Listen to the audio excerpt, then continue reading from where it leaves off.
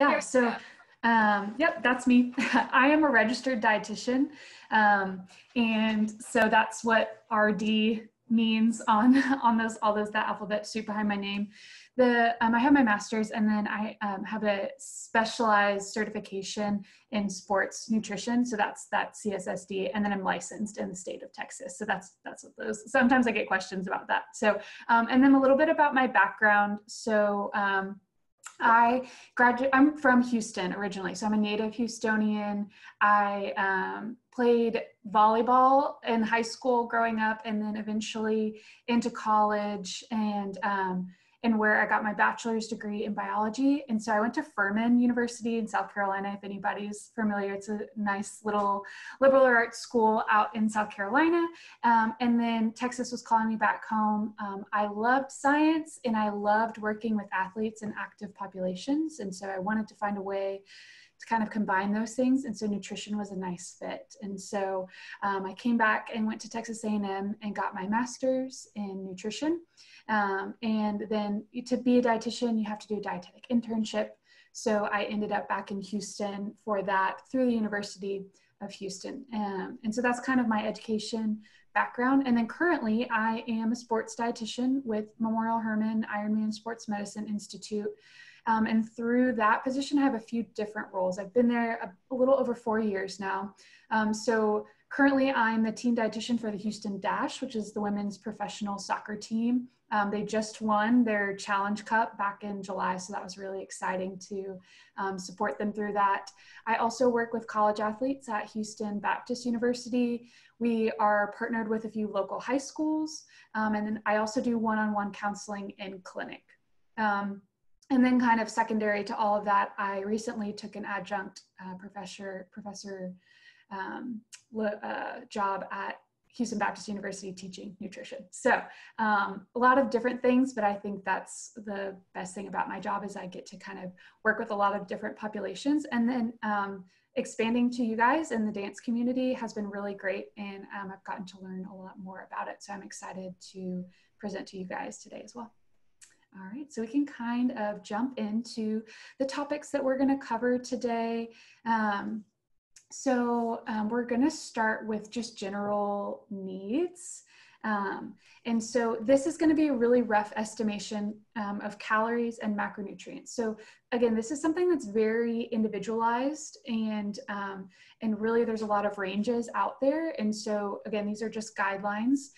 From there, we'll move on to a little bit of nutrient timing. So I'm sure all of you guys' schedule looks a little bit different.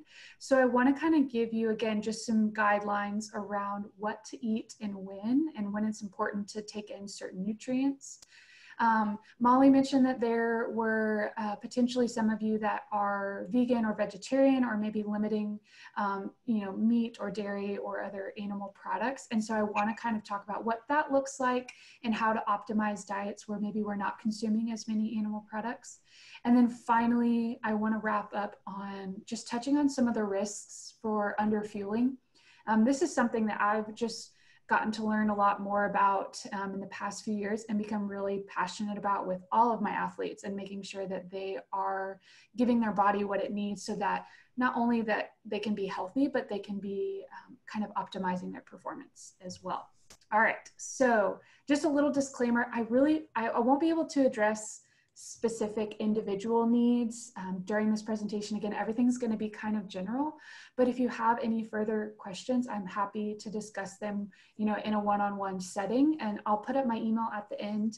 And we also offer kind of discounted rates for nutrition counseling. And so I'll talk about that at the end if you think that's something you might be interested in. So, okay, starting with absolute minimum caloric needs. And I always like to just draw kind of a line in the sand, if you will, of what is the minimum amount that you should be consuming. You can correct me if I'm wrong, but I think there's a lot of pressure on dancers and achieving certain aesthetics. And a lot of times that ends up in underfueling. And so I always like to set a baseline. And so based on the research, and we'll kind of talk a little bit more about what happens when maybe we go under this later, but based on the research, this 30 calories per kilogram of fat-free mass is kind of this like lowest you should ever go. And even then maybe is a little bit low. And so I always like to set a baseline. So in order to kind of calculate for that self, you'll need a body composition measurement in terms of your body fat percentage. We use BodPod in clinic, if you guys have ever seen that, but there are handheld ways and there are some scales where, again, you can just kind of get a rough estimate of where you're at. So taking your body weight and dividing it by 2.2, that will get you your body weight in kilograms. So kind of we're working more on the European side of things. So your body weight in kilograms. In order to calculate how much fat-free mass you have, you will then multiply that body weight times the percentage of fat-free mass, and then take that number and multiply it by 30. So what does that look like in a human? So if you're about 130 pounds and you have about 21% body fat, so we would take that 130 pounds, we divide it by 2.2, that would give us our weight in kilograms, which is about 59. And then we multiply that by 0.79. So if we did 100 minus 21, we'd get 79. So that's our percentage of fat-free mass. And then that would give us 46.6 kilograms of fat-free mass. And then I think it just got cut off, but we would multiply that by 30. So that kilograms of fat-free mass by 30 calories, and which gets us right at 1,400 calories. So if you are 130 pounds and you are eating under 1,400 calories, chances are you are working in a serious deficit, and there are some risks to that. And so I always like to set this baseline. Optimum is going to be a little bit higher potentially. I like to set this baseline if for some reason you are trying to achieve safe weight loss or safe fat loss. Then really not going any lower than this number is important just for overall health. So I like to set that in there. And then on the next slide, we can kind of see some of our macronutrient needs. So for those of you who maybe haven't heard the term macronutrient before, that's totally fine. Lots of people maybe haven't heard that or understood that. So macronutrients are what is in our food that is providing us energy in the form of calories. So anything that you eat that has calories in it is coming from protein, carbohydrates, or fats. Alcohol is a little different, or some kind of combination of protein, carbohydrates, and fats. And so we give, the research that I was kind of looking into gives, again, just these general macronutrient ranges. For protein, 1.2 to 1.7 grams per kilogram, and then carbs, the 2 to 4 grams per kilogram. With carbohydrates, it will kind of depend on how demanding and how high intensity your classes or rehearsals are. So if your heart rate never really gets that high during any of your training, chances are your carbohydrate needs won't be that high. But if you are in a more aerobic type of dance, or you're sweating a ton and your heart rate's really elevated throughout your classes or rehearsals, then you may need to be on the higher side of the carbohydrates. And then fats, 1 gram per kilogram, is pretty consistent across the board for most athletes. So what does that look like for our athlete that's 130 pounds? So we get that 59 kilograms. For protein, that would be somewhere between 70 to 100 grams per day. For carbohydrates, maybe 110, 120 on the low end, up to 230, maybe 250 on the high end, and then about 60 grams of fat. And when we kind of work out those calorie ranges, if we were to consume on the low end for all of those things, we'd be a little bit lower than that 1,400 that we were kind of shooting for on the previous slide.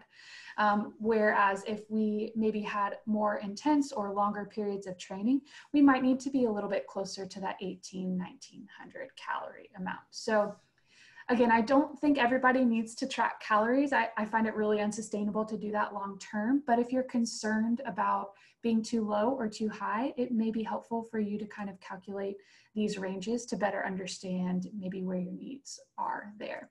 Okay, nutrient timing. So where do we find our macronutrients in food, and when should we consume them and why?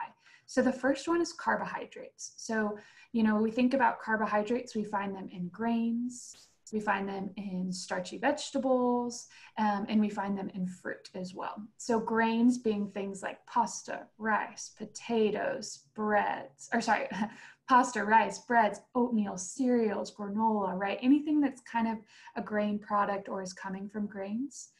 Fruit, all of our fruit is going to be an excellent carbohydrate source. And then our starchy vegetables as well. So starchy vegetables being things like potatoes, peas, corn.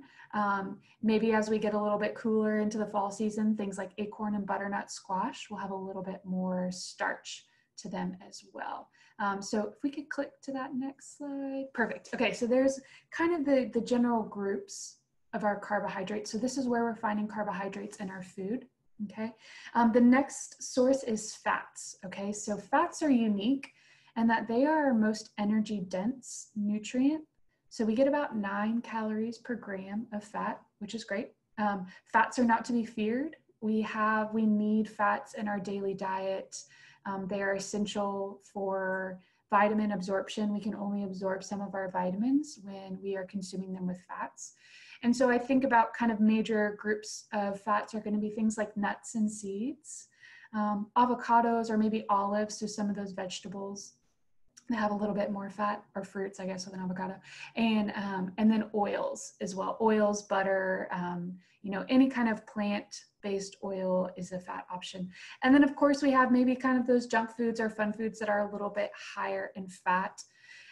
Typically, the biggest distinction between those kind of top 3 and the bottom one is our unsaturated and saturated fats. So those top 3 plant-based sources of fats tend to be more unsaturated, and maybe some more of our, maybe like fun foods, or even some of our animal-based fats will be more saturated. And really, we do need some saturated fat in our diet, but we want a good balance. And so we want to try to prioritize those unsaturated plant-based fats as much as possible. Okay, so the reason I bring up carbohydrates and fats first is because those are your muscle's preferred source of energy. So in your training, in your rehearsals, in your classes, you are going to be using some combination of carbohydrates and fats depending on the intensity. So right now, you guys are mostly at rest. I'm assuming you're all kind of sitting at your computer. If you're sleeping, or even very low intensity exercise, so maybe stretching before classes or rehearsals, your body's preferred source of energy is fats. So we get a lot of energy. So if any of you guys remember back to biology class, ATP is kind of our cell's energy molecule. We can make a lot of ATP from fat. And so your body likes to do that, but it just takes a little bit longer. But while we're at rest or low intensity, we don't have a super high energy demand. So our body takes its time and it can make those energy molecules from fat. Once we get a little bit more into moderate exercise, so our heart rate is a little bit more elevated, I would assume this is most classes or rehearsals for you guys. You're going to start to tap into a little bit more of your carbohydrate sources in your body. So, we're making as much energy from fat as we can, but you may be working at an intensity where you're using fat just isn't keeping up. We need energy a little bit faster, and that's where those carbohydrates come in. So we store carbohydrates, we call it glycogen, in our muscle, and we also have carbohydrates circulating around in our blood as glucose. And so once we kind of up the intensity a little bit, we'll start tapping into those carbohydrate stores. And then finally, really intense exercise. So your heart rate is super high. I would think lots of jumping or lots of crossing the floor, crossing the stage. That's where you're maybe using almost exclusively carbohydrate in those. So if your heart rate is really super high and you're sweating and you're huffing and puffing, then you're probably using mostly carbohydrate. So likely during a class or during a rehearsal, you guys will kind of waffle back and forth between different intensities and using those different energy sources. But know that, for the most part, most of your energy is coming from fat or from carbohydrate. And then our last macronutrient is protein. So I saved it for last. I think it's a common misconception. People think eating a lot of protein is going to give them energy. And in reality, we don't really use protein for energy, but protein is really important for building and repairing our muscle mass. So Molly, I'm going to make you work a little bit on this slide. Sorry. So if you imagine your muscle is a brick wall. So we have one guy who is building up our brick wall and one guy who's breaking it down. And in essence, your muscles are always turning over, okay? They get damaged when you train, when you rehearse, you do a little bit of damage to your muscles. That's okay. As long as we're building them back up, then we are creating adaptation. We're getting stronger. We're learning that muscle memory, right? We're building up some stamina in our muscles that way. So we've got one guy who's building it up and one guy who's breaking it down. The only way we can continue to build and repair muscle is by providing it protein through our food. So our body really won't pull protein from other essential organs or places like that. It has to come from our diet. So if you click next, great. So now we've eaten some protein and it's digested down and now it's come to our brick builder. So now he has the materials that he needs to build our muscle, right? And then the only caveat is that it's on a conveyor belt. And so if we click one more time, perfect. So once we eat this protein, it comes down and it's available to our muscles, but probably only for about 3 to 5 hours after that meal. And so after 3 to 5 hours, if you click one more time, those proteins kind of move down the conveyor belt. And so our brick builder no longer has access to them. So the idea being, if you click to the next slide, is we want to consume protein on a pretty consistent basis. And I think especially for the dance population where you're likely, so you're likely teaching classes, or maybe you have several classes or rehearsals throughout the day where you're having several times where you're kind of breaking down your muscle a little bit during your training. And so we want to make sure that we are giving our muscle the most opportunities to build and repair throughout the day as we can. And so what that looks like is, consuming some kind of protein source probably every 3 to 5 hours or so, and maybe trying to kind of optimize some of that protein intake between training sessions as possible. So you can see on this example, in the morning, when you first wake up, if you haven't eaten any protein in a while, which unless you're like eating in the middle of the night, most of you haven't, you're in what's called a negative protein balance. And so we're breaking it down. Essentially, we're breaking down more muscle than we're building up. So our brick builder doesn't have any materials for him at this point. Once we eat that protein, now we're in a positive balance where we can build and repair muscle. And so you can see that kind of ebbs and flows throughout the day, where after our meals, we're in the positive balance for a few hours, and then eventually we drop down. So again, thinking about consuming protein on a little bit more consistent basis. So if you go to the next slide, the next question I always get is, well, how much? And so again, this will be based on your total body weight. So general recommendations that are kind of most prominent in some of our sport nutrition literature is going to be this 0.25 to 0.4 grams per kilogram per meal, okay? For most people, that is probably going to be somewhere between 15 and 30 grams of protein. So if you weigh a little bit less, you'll be closer to 15. And if you weigh a little bit more, you may be closer to 30. And what this range is, this is the range that's going to optimize your muscle's ability to build and repair. So kind of on the low side of things. So if you're at least getting 15, we're still kind of maxing out.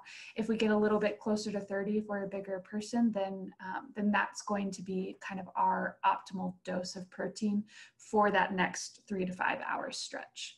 And so again, timing every 3 to 4, maybe 5 hours at the most. And then thinking about types of protein. So ideally we choose what we consider high quality proteins or complete proteins. And really what that means is they have all of the essential amino acids. So amino acids are what make up proteins. And our body can synthesize some of those amino acids, but some of it we can't synthesize, and so we have to get from our diet. In general, our animal proteins, so either eating animals or their byproducts, will be a high quality complete protein because it has all of those essential amino acids in it. And For the most part, there are some exceptions. Our plant-based proteins tend to be missing one or more of those essential amino acids. So that's not to say we can't optimize a plant-based diet, because we can, and we'll kind of talk about some ways to do that. So on the next slide, these are just examples of portion sizing for some of our animal-based proteins. So if you do consume meat, about 3 ounces of meat is going to be about the size of the palm of your hand, or, you know, a deck of cards. So again, we don't really need large amounts of protein. We need more moderate amounts kind of consistently throughout the day. So 3 to 4 ounces will get you 20 to 30 grams of protein. You know, for if you were going to make a deli meat sandwich, think like 3 to 5 slices. For if you do eat fish, fish tends to be a little bit flatter, and so maybe a little bit bigger, like a cell phone size. An egg will be about 7 grams, 6 or 7 grams of protein. 1 cup of milk will get you about 7 grams of protein. And then Greek yogurt will get you about 10 to 15, cottage cheese, depending on how much will get you, well, most will get you around 10 to 15 grams of protein. So with vegan proteins, so kind of on the lines of those amino acids that are really helpful for muscle growth, leucine is one of those. So leucine is what kind of helps turn on that muscle growth and muscle repair. So when we eat proteins that have leucine, that flips the switch for us so we can build muscle. And that tends to be what's maybe lacking the most in some of our vegan proteins. So ideally we get about 2 to 3 grams of leucine per meal, again, to kind of optimize that growth and repair. And so we do that pretty easily with some of our animal products, but it may take a little bit more volume of the plant-based products to kind of reach that same leucine threshold. So on the next slide, I've provided some good options, or things that I have found that have been good vegan protein options. The nice thing is that plant-based isn't going anywhere. A plant-based diet isn't going anywhere anytime soon. And so a lot of our food manufacturers have caught on to that. And so there are way more options out there, which I think is really helpful. If you are interested in protein powders, plant-based protein powders, there's a lot more on the market now. These are a few of the brands that I trust, just kind of being in the sports world and working a lot with different supplements and things like that. So Vegas Sport is one. Garden of Life Sport, they have a really nice line of proteins. Garden of Life also does a lot of like common allergen friendly items. And so if that is you and you have a lot of different dietary restrictions, then I think Garden of Life, their sport line, it would be a really nice option for you. And then this Evolve plant-based protein powder is kind of a newer one to the market, but I like them. They have some of the kind of like typical vanilla and chocolate flavors, but they also do some more fruit-based flavors, which I think makes them a little bit more unique in the protein powder space. But what a lot of these protein powders, these plant-based protein powders have in common is a lot of them will have a pea protein base. And that is because of that leucine amino acid. So peas actually do have a decent amount of leucine. And so finding a plant-based powder that has pea protein in it, you are likely going to get more of that good essential amino acid leucine. So we're gonna be stimulating that muscle growth and repair. If you don't prefer protein powders, I totally get it. Sometimes the taste is a miss. And so we have a lot of good, whole food based options as well. So tofu is a really nice protein source. Soy is one of our few plant-based protein sources that actually is complete. So that has all of those essential amino acids in it. So things like tofu and edamame are really great options, even soy milk if you're interested in a milk substitute. Lentils are a really great, really actually a pretty good source of protein, and beans as well will be nice plant-based sources of protein. What's come out recently, which I think is pretty interesting, are these plant-based pastas. So I've seen more of these on the market. So things like black bean spaghetti listed down there. So you can get up to 20, 25, maybe even 30 grams of protein in a serving with those, which is great. Banza is another one that I've seen a lot more of, and they have a lot of different types of pasta. So if you want the rotini, if you want shells or whatever, I've seen a lot more options in Banza. Someone asked, are the plant-based pastas higher in carbs? Typically, yes. Yeah, well, so the pastas I would say are about the same as like a regular pasta in terms of the carbohydrate load. But in general, plant-based proteins will have more carbohydrate with them. So things like lentils and beans are going to have a little bit more carbohydrate. Things like tofu and edamame will be a little bit lower in carbohydrate. And a lot of times those plant-based protein powders typically are lower in carbohydrate. So again, it is kind of finding that balance in your carbohydrate and protein needs as well. So that was, I think someone put that in the chat. That was a good question overall. But again, the nice thing is there's a lot more plant-based protein options these days. So I think it makes optimizing the vegan diet a little bit easier. Okay, and so thinking about nutrient timing. So we talked about how with protein, we're really trying to get consistent amounts of protein throughout the day, thinking about every 3 to 5 hours. When you're considering what to eat, maybe before classes or rehearsal, I want you to think about how early or how much time you're giving yourself between when you eat and when that class or rehearsal starts. So the farther out you are from class rehearsal or even a performance, the bigger your meal can be and the more protein, fat, and fiber your meal can have. So proteins, fats, and fibers tend to slow our digestion down.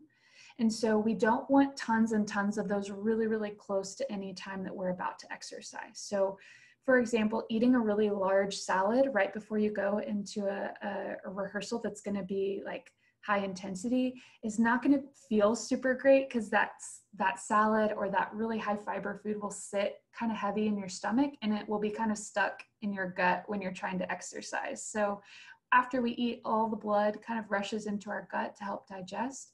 But when we exercise, that blood has to go to our muscles. So if we're trying to exercise after a larger meal or a meal that has a lot of fiber or protein, we're going to be kind of competing for that blood flow to our muscles and to our gut. And a lot of times that ends up in, you know, just some kind of GI discomfort, vomiting if it gets high intensity enough. So things that we kind of want to avoid.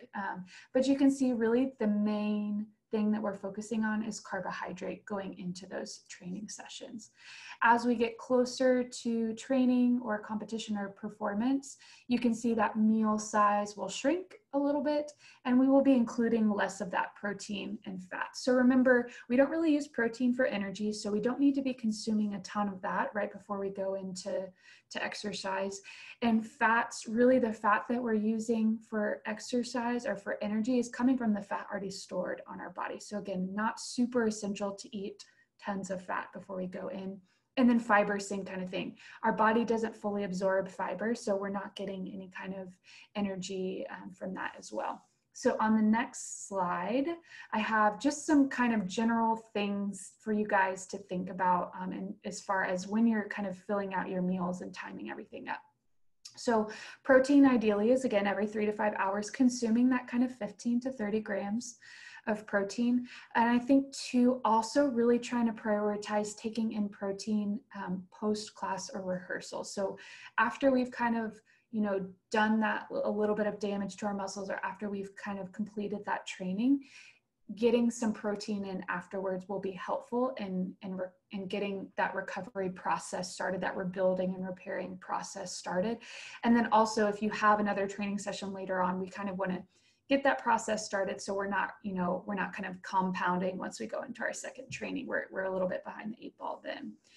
For carbohydrates, thinking about prioritizing those around classes and rehearsals. So leading into, you know, different sessions that you have throughout the day, consuming some carbohydrate is going to help you keep your energy high. And so you're probably going to get more out of that training session in terms of technique or, you know, trying to learn a new skill if you are consuming some of that carbohydrate beforehand. And then with fat and fiber and protein, thinking about not consuming really high amounts of those really close to when you will be exercising or rehearsing, just for GI issues.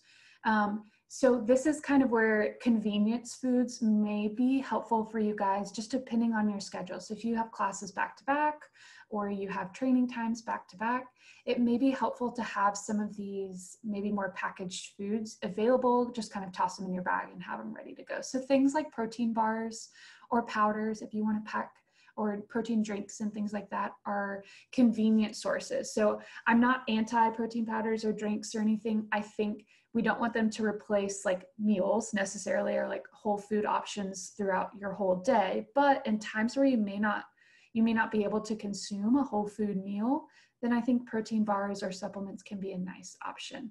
And then same thing with carbohydrates. So packing things like little granola bars, or maybe fruit or dried fruit, having a little bit of juice on hand. If you feel like you can't handle solid food before going into your next session, then juice will be something that can give you a little bit of that carbohydrate and energy going into your next session there. Okay, moving into some considerations for vegan and vegetarian, some of our vegan and vegetarian friends. So nutrients of concern for vegans and vegetarians, obviously protein, which we kind of already touched on, and just finding those good high quality protein sources. We also want to think about iron, calcium, vitamin D, and B12. So starting with iron is super important for a lot of different things. So iron is going to be important for oxygen transport and storage. I think if you can flip to that next slide, I'll have it on there. So, you know, in all of our red blood cells, we have hemoglobin, and that is where the oxygen sits. And so the whole role of our red blood cells is to transport oxygen. But if we are low in iron, we are not going to be able to transport that oxygen as well. It's important for energy metabolism, so breaking down our food and turning it into usable energy, DNA synthesis, cognitive development, even neurotransmitters and some of our hormones will rely on iron. And then our immune system, you know, can suffer if we are a little bit iron deficient. So what are some of our daily recommended values? If you do eat meat, so on the next slide, you can see if you do eat meat or you are including animal products in your diet, your recommended daily intake is going to be around 8 milligrams for males, and for females about 18. So females are typically higher because we menstruate monthly. Most of us, you know, maybe birth control, you don't as much, but women just tend to have higher iron needs overall.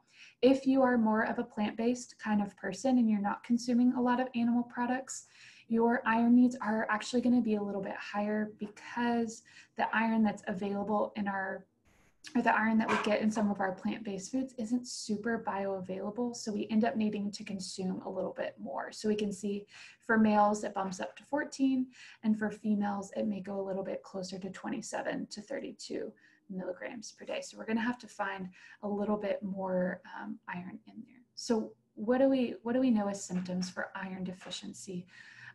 Confusion, poor concentration, maybe apathy, just kind of fatigue overall. So if you have maybe been on a plant-based diet for a few months now and you feel like your energy is super low, but you feel like you're consuming adequate calories, it might be worth getting iron levels assessed by your physician. You know, shortness of breath, weakness, just feeling kind of weak, brittle nails, brittle hair, even kind of seeing stars if you stand up really fast. Those can be some signs of iron deficiency and anemia. So those are worth kind of looking into if that sounds like you. On the next slide, we can find some different iron sources. So there's a little different types of iron depending on if we're getting it from animals or if we're getting it from plant-based products. So our heme iron is coming from our animals. It's found in animal proteins, so meat, fish, poultry, you know, even eggs and milk can have some iron in it as well. And so again, these are going to be a little bit more, this iron is a little bit more readily accessible to our body. We can absorb it a little bit better. Whereas our non-heme iron found in our plants, we don't absorb it quite as well. And so, and we really don't get quite as much in some of those plant-based foods. So you can kind of see them there. One thing that I do recommend for a lot of my plant-based athletes is if you have a cast iron skillet, preparing some of your food, maybe your plant-based food in a cast iron skillet, you can actually absorb iron from, like, so the iron in the skillet will absorb a little bit into your food, and you can get some that way. And so that's kind of an interesting thing. Also, that molasses, like backstrap molasses, is an interesting plant-based iron source. So if you're not quite where you need a supplement, but you're looking to kind of up your iron through your food, then those might be some interesting ways to do it. There are also some things in our foods that may inhibit iron absorption.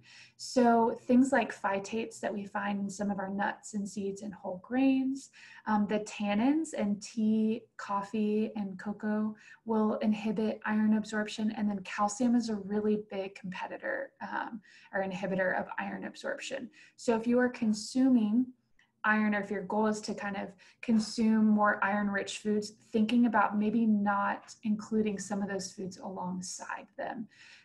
But things that we can help improve our iron absorption is vitamin C or citric acid and things like that. So cooking, some of our plant-based iron sources with other sources of vitamin C can be helpful ways to improve that absorption. Commonly, your doctors, if they recommend a supplement, will tell you to take it with something like orange juice or some kind of juice, because that vitamin C will enhance the absorption. And so if we are iron deficient, what are some solutions? So on that next slide, really, I think if some of those symptoms sound familiar to you, I would really recommend seeing your physician and getting what's called an iron panel done. So sometimes just the regular blood workup doesn't quite indicate if we are iron deficient or anemic. And so doing the actual iron panel, where they look at your ferritin stores, which is kind of our iron stores, as well as some other markers, may be a little bit more indicative if we truly have some iron deficiency and or iron deficiency anemia. It's also important, if you do get put on an iron supplement, to get those levels checked, because we can store iron, and iron can be toxic if we consume too much of it. So, getting kind of yearly levels if you're on an iron supplement, or if you've just been kind of chronically low in iron, is not a bad idea. Typically, supplement values or how much you should take will vary depending on how deficient you are. And so that will be kind of a call made by your doctor. But typically the type of iron that's best absorbed is going to be that ferrous sulfate option. And so I would recommend kind of prioritizing those when you're picking out an iron supplement. Okay, next is calcium and vitamin D. So these kind of go hand in hand. If you are someone who does consume dairy, you are probably okay with your calcium and vitamin D. So we get a lot of calcium from dairy, and a lot of times our dairy products are fortified with vitamin D. If you are a vegan or you are not consuming any kind of dairy, you're probably a little bit more at risk for calcium deficiency. And again, some of these more plant-based foods may, like iron, kind of inhibit some of that calcium absorption. The reason we worry about calcium and vitamin D is for our bones. Calcium obviously is kind of what makes our bones strong, and vitamin D actually helps us absorb calcium. And so if we have calcium, but maybe we're missing vitamin D, we're not going to absorb that calcium as well into our bones. And if our calcium level is low, so if we're not consuming a lot of calcium in our diet, well, then your body's probably going to start pulling it from your bones. And so that's how we maybe get lower bone mineral density or weaker bones if we're not consuming enough calcium in our diet. So that's kind of what we're on the lookout for, is avoiding your body having to pull from those calcium stores in your bones. So what's kind of general recommended amounts on the next slide? It will be about 1,000 to, I think it got cut off a little bit there, sorry. So it's 1,000 to about 1,200 milligrams of calcium per day. And so in the US, most of that is coming from dairy intake. If you're not drinking dairy, the nice thing about the United States and our food system is that they require any kind of non-dairy milks, so our plant-based milks, to be fortified with calcium and vitamin D. So if you're consuming an almond milk or a soy milk, it is most likely fortified with calcium and vitamin D. So that can be a good option for you as well if cow's milk isn't really your thing. Also, things like orange juice will a lot of times be fortified with calcium and vitamin D too. You can look for that on the label. And then again, having vitamin D alongside calcium will help with that absorption and transport into your bones. If you're not into dairy, there's on the next slide, there's some non-dairy calcium options. So tofu is actually a really great, so not only is it a great protein source, it also has a fair amount of calcium. Some of our vegetables will be there, but remember some of those vegetables have things like oxalates that can inhibit some of that calcium absorption. Fish and fish with bones, so if you like sardines or anything like that, you can get some good calcium that way. Fortified cereals, and then again, you can kind of see some of those plant-based milks or juice options will be good calcium and vitamin D sources as well. So like we've mentioned, vitamin D is linked to calcium absorption. You are probably at risk for a vitamin D deficiency if you have darker skin pigmentation. Now I put a little asterisk next to this one because it's a little bit controversial. So we typically see lower vitamin D blood levels in people who have darker skin tones, but what we don't see are the same rates of fractures with those people that we would see in maybe someone with lighter skin color. And so what we think is actually happening is we're not quite measuring the right thing for those darker skinned athletes. And so there may be a more accurate biomarker, but it's pretty expensive. And so not everybody's going to do it. So if you have darker skin, you may come up as vitamin D deficient based on the kind of biomarkers that we use now. Supplementing is okay, but you probably don't need really large amounts of supplementation either. Those who train indoor or during darkness, which most of you guys are indoors most of the time for dance. And so if you're not getting that sunlight exposure, you can be at risk for vitamin D deficiency. And then in the winter months. So it's kind of nice in Houston where we're a little bit more southern. So we get pretty good sunlight throughout the year. If you ever move north of, I think, 20 degrees on the latitude, that's when you can really miss out on some of that sunlight.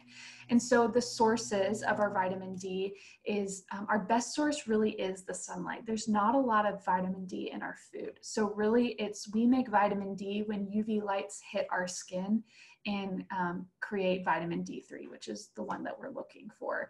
So if you could shoot for about 10 minutes per day with no sunscreen and have your arms and legs exposed, then you can get pretty adequate levels of vitamin D, at least here in Houston where we have a lot of good direct sunlight. So I see some of you guys sitting outside, so that's great. You're getting your vitamin D that way. If not, or if you come back low on your blood levels, you may benefit from a lower dose of supplementation. So that 1,000 to 2,000 IU dose is appropriate for that as well. And again, we're looking for vitamin D3. A lot of our food sources of vitamin D are D2, which vitamin D3 is actually our most useful form of that vitamin. And so a lot of times that's going to come from animal sources, but there are some plant-based supplements as well. So if you are committed to a more plant-based diet, then those are available to you. Okay, last one for some of our vegan vegetarian friends is B12. So if you do not consume any animal products, you are likely not getting enough B12. If you are maybe consuming milk and or eggs, you are probably getting there. For B12 deficiency, we end up with a type of anemia, which lead to fatigue and potentially poor performance. You may actually experience some tingling if your deficiency gets really bad, poor cognition, poor digestion, right? And so B12 is only found in animal foods. And so really, if you are on a strict vegan diet, I would recommend a B12 supplement for all of you. So on that next slide, you can see some foods that are maybe fortified with B12. So things like nutritional yeast, which I know some people will kind of sprinkle on different meals. Some of our soy milk will be fortified with B12 breakfast cereals, and meat analogs. So if you're doing any kind of like Beyond Meat or maybe some of that, some of those, I can't think of the different brands now, but there's a lot of different brands of those meat substitutes. Those typically have some B12 in them as well. If not, I think a supplement, honestly, if you are vegan, I would just go ahead and take a supplement. And so finding there are vegan B12 supplements available as well. Let me see, I think I saw a question in here. Okay, so someone said, I heard that placing mushrooms under sunlight before eating them helps the mushrooms absorb vitamin D. I haven't heard that. I would have to look into that a little bit more. You know, maybe instead of placing the mushrooms in the sun, you could just sit out in the sun. I don't know, but yeah, I don't know about that. And there may be some kind of, you know, transformation going on, you know, same thing with the UV rays into the mushrooms, but I haven't heard that before. That's a good question. Okay. Last topic that I want to touch on with you guys is just the risks of underfueling. And so some of you may have heard of the female athlete triad. Unfortunately, at least in the research that I was looking at, this is pretty common in dancers, again, because there is such an emphasis on aesthetic and the way your body looks. A lot of times it can lead to underfueling, or what we call low energy availability, which is essentially eating under that 30 kcals per kilogram of fat-free mass, which a lot of times that will lead to menstrual dysfunction and low bone mineral density. So not consuming enough energy can really take a toll on your bones. And then if we aren't having normal menstrual cycles, we're not getting those hormone fluctuation, there's also a chance that that can negatively impact our bones as well. So we know a lot about the female athlete triad. Most recently, we've kind of expanded the definition to relative energy deficiency in sport.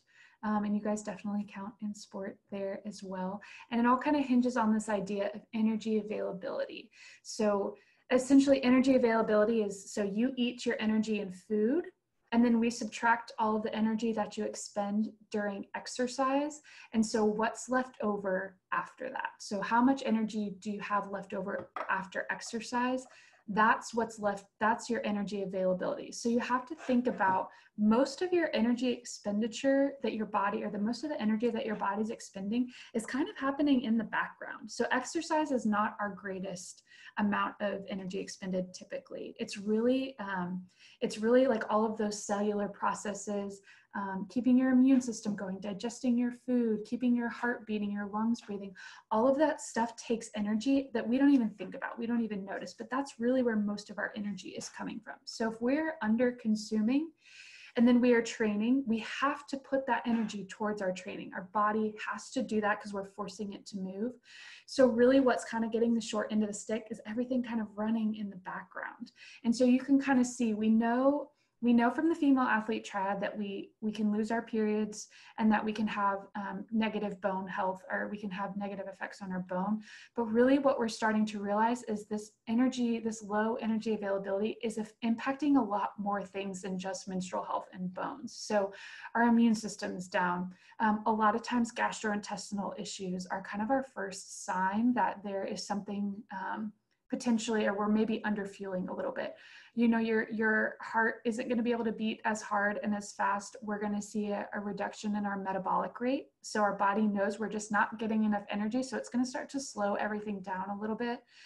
Psychological issues, you can see there's actually an arrow going both ways here. So low energy availability can impact our mental health, and also mental health can impact our energy availability as well. Growth and development, we may have issues with blood deficiencies, iron deficiencies, things like that. And then also our hormones can be impacted. So I like this idea of the relative energy deficiency because it also includes male athletes. And so male athletes are experiencing all of these things just like female athletes are. On the female side with the hormones, we typically see estrogen levels drop. And in our males, we don't have quite as clear a picture in the research, but we're really starting to tie that to testosterone. So males who are operating in low energy availability for a long time typically have lower testosterone levels, which again can have negative impacts on the bone as well. So on the next slide, again, this is just an example of how we calculate energy availability. So our calories in via food minus our exercise, and then dividing that by fat-free mass. And that's how I kind of set that 30 kcals per kilogram of fat-free mass. Anything less than that, and we are going to start to see issues with energy and with some of those other physiological systems in our body. Optimally, we're getting around 45 kcals per kilogram of fat-free mass. So kind of striving towards getting closer to that optimal level. On the next slide, again, I think this is just a prettier picture of kind of what I showed in the beginning, but this idea of this energy deficiency really impacting a lot of different body systems and really impacting those. And it goes into a little bit more detail on the next slide. And so you can see hormonal disruption being a really important one. And this ties a lot into our resting metabolic rate and also our reproductive function and our bone health as well. And, you know, being in a stressful environment kind of compounds these things. So if you're training for a really big performance and there's maybe pressure for you to look a certain way or to lose weight, then all of these things can kind of lead you down a path of destruction if we're not careful.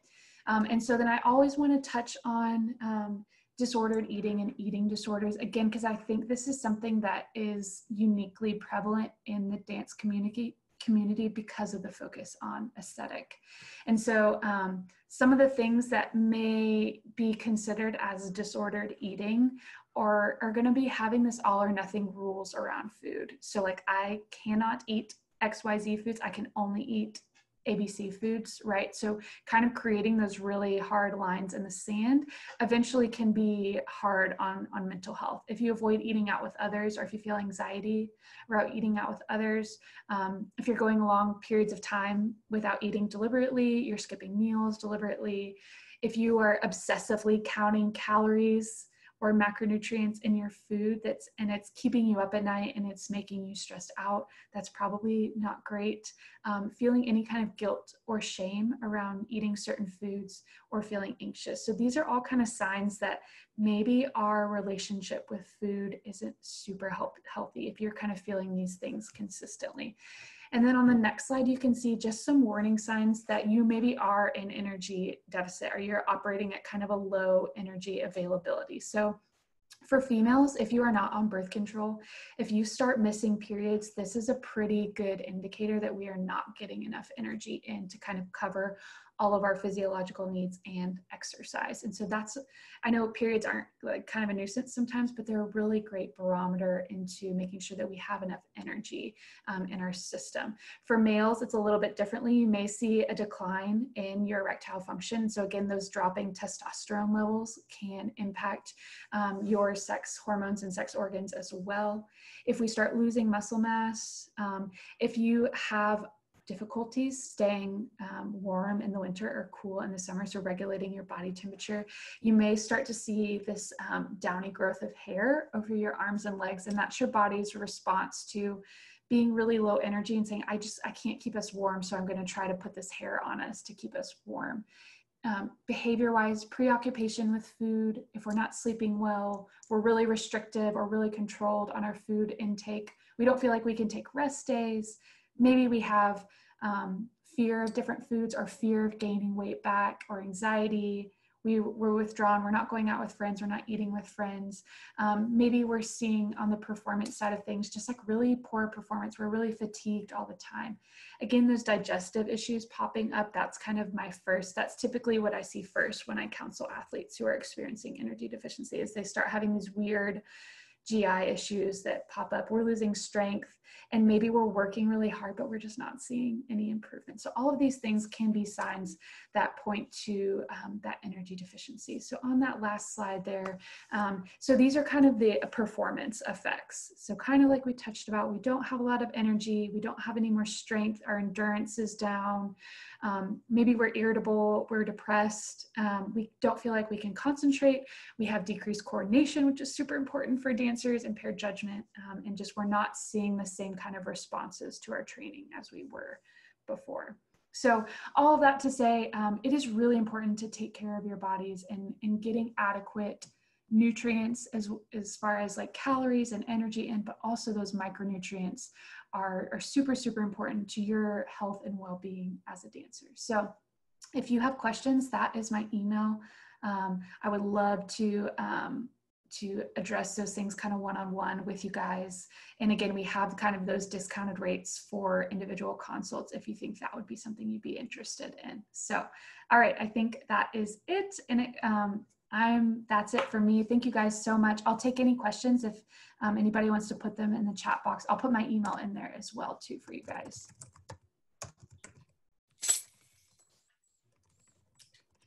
Thank you so much, Christina. Yeah. Somebody just asked in the chat, can you absorb vitamin D through window sunlight?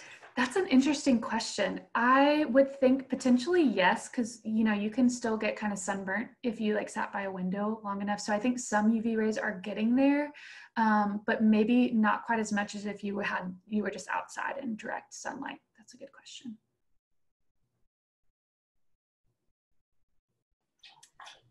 Any other questions, either in the chat or you can unmute yourself if there are any questions that you would like to ask out in the group.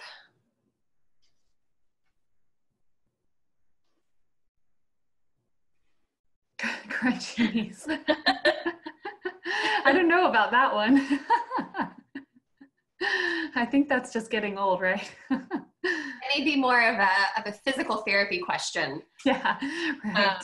Yeah, which Lauren, we should definitely connect you to next month's injury clinic that Memorial Hermann Ironman Sports Medicine Center also helps us with.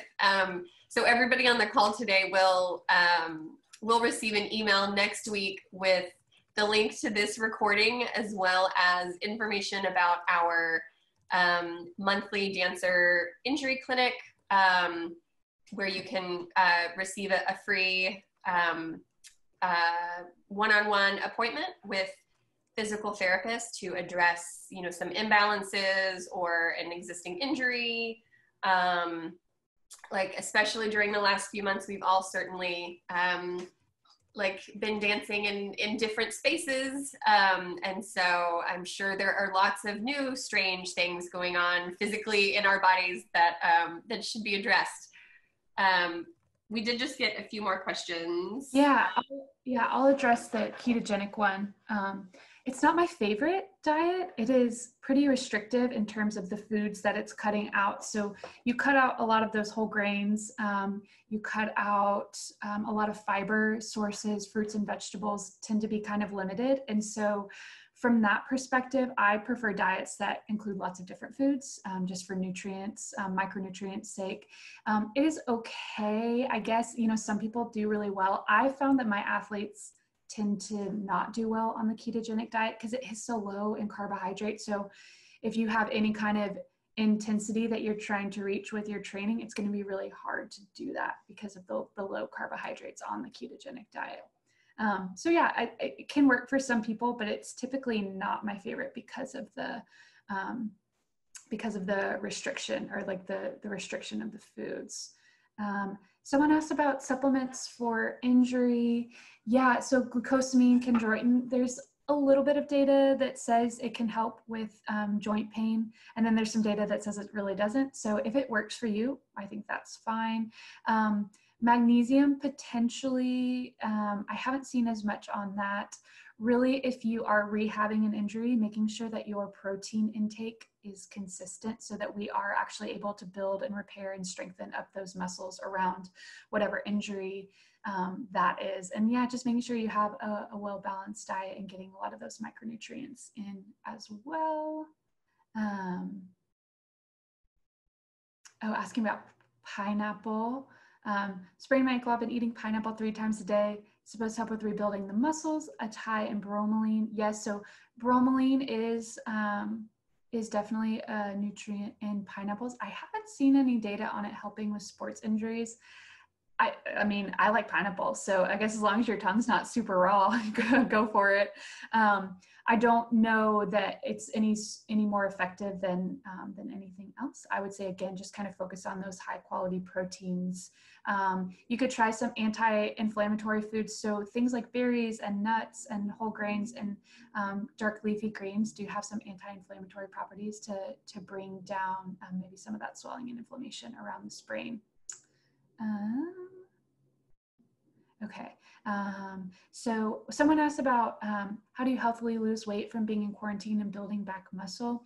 That would probably be something that we could address one-on-one. It's a little bit different for everybody. And so that's kind of hard to answer generally.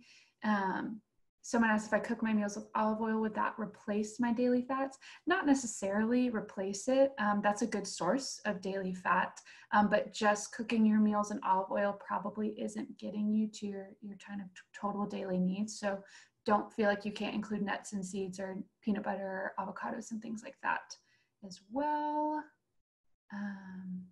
Okay, I think that's it. Again, yeah, if you guys want to reach out via email, I'm happy to kind of discuss more there individually, or we could set up one of those consults. Feel about intermittent fasting. Again, some people do it like they just don't eat breakfast, and so they're technically intermittent fasting. And so if that works for you, that's okay. I don't like really prolonged fasting, especially if you're training, because thinking about that muscle protein synthesis and wanting to get that protein timing kind of on point. If it's maybe a time where you're not training as intensely and you feel like that's a more comfortable eating pattern for you, I think that's fine, as long as you're not kind of under doing too few calories and we're making sure we're hitting all those macro and micronutrient needs as well. Foods before competition, what you're comfortable with. Don't introduce anything new. Don't try to do something super spicy or crazy. Make sure that you are comfortable, you've practiced those foods. So things that you would eat kind of consistently, and then have carbohydrates, because that's what's gonna, give you the energy that you need to perform well. Nutritional implications that have to do with darker skin tones. I think vitamin D is kind of the biggest one. And you are likely getting the same amounts of vitamin D from the sun when you're outside, as long as you're not wearing sunscreen. It's just going to show up a little bit differently in your biomarkers. And so just talk to your doctor. Having a 1,000 to 2,000 IU supplement is perfectly fine if that's what you decide that you need. So, okay. Thank you so much, Christina, for awesome. all of this information, for answering all of those questions. You will receive, everybody, some follow-up information. And yeah, thank you so much. This was really helpful, really informative, and I'm so happy that there were so many folks here on the call today. This was a great way to kick off what will be a series of workshop webinars like this, as well as some movement and meditation classes led by artists from a mindful mind-body balancing focus, which we all really need right now. So we look forward to sharing more of those opportunities with you. Christina, thank you so much. And thank you everybody for being on this call today. Have a great weekend. Bye, thank you.